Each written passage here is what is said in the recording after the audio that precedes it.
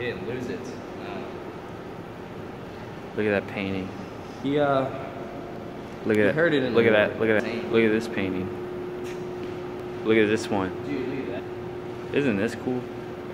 Drew likes this one. Yeah, I like this one, dude. Check out these suitcases.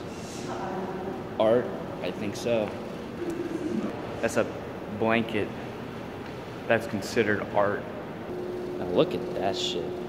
That just looks trippy.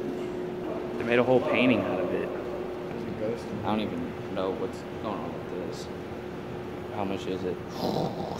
$600 For a bunch of paint, ton of pieces of paper. Ton of pieces of paper rolled up. This picture is $600.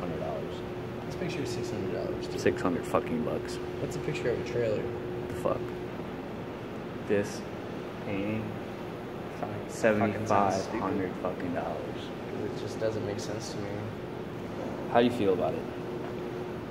I don't know, dude. I don't think people should be getting paid $600 for that. But I mean, that's kind of shitty too, because they got to make a living somehow. That's cool because they put their heart and soul into that shit when they sell it. Now someone's gonna remember that person who painted a street with 2 cones. Like, it's like a nun, a green nun. And then, like, I guess the nuns, like turn Muslim or something. I don't even know what's going on with that. They're like, okay, this I want to be a Muslim. This shit is just like, you got the chick from Sound of Music, and then some Saudi Arabian dudes in the background. Like, all right.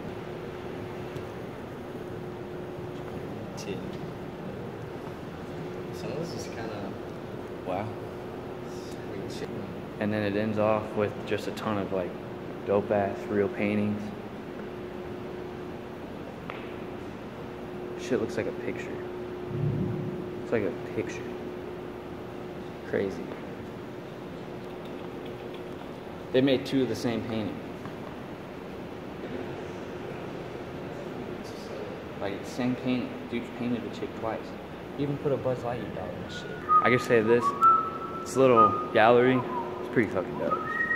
Shit costs a lot of fucking money, but it's pretty fucking dope. Just check it out. Titties, motherfucker.